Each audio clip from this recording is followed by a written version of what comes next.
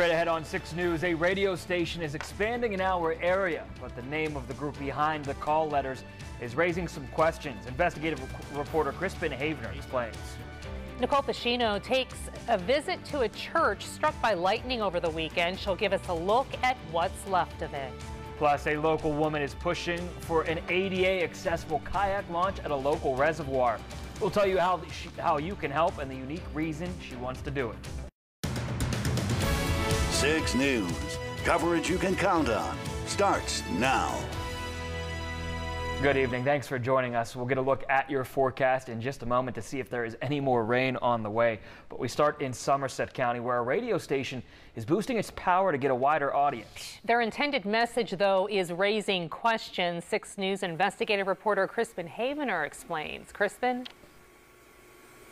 Yeah, Jen and Sean, WHYU FM in Myersdale is run by the American Militia Association. They say their mission is to support and defend the Constitution by training and arming the people of the nation. They've been broadcasting on a low-powered frequency, but recently started broadcasting on a hill overlooking Salisbury, Somerset County, on a full-powered FM station that can be heard between Windber and Deep Creek, Maryland.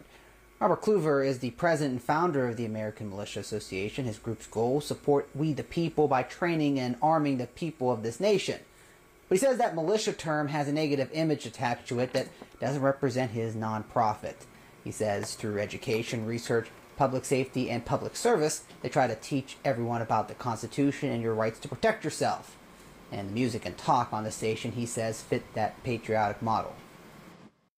The American Militia Association is not a national militia group. Okay, it's not a militant organization. We have no command leadership structure or anything like that. What we do is we promote community involvement. We had some people already that they're definitely not going to be on our station that are kind of extremist related, and there's going to be no extremism on our station. I'll show you more of their programming, including some that Kluver says isn't one he wanted to say too much about because it's not appropriate for daytime hours. We'll also show you what the future is for WHYU.